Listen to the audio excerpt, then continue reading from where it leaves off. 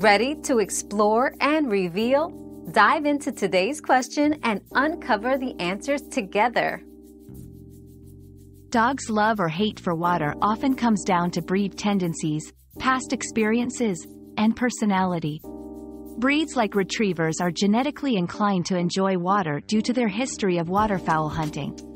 Conversely, some dogs may have had a traumatic encounter with water or simply feel uncomfortable with the sensation. To encourage a positive relationship with water, introduce it gradually and use positive reinforcement like treats and praise.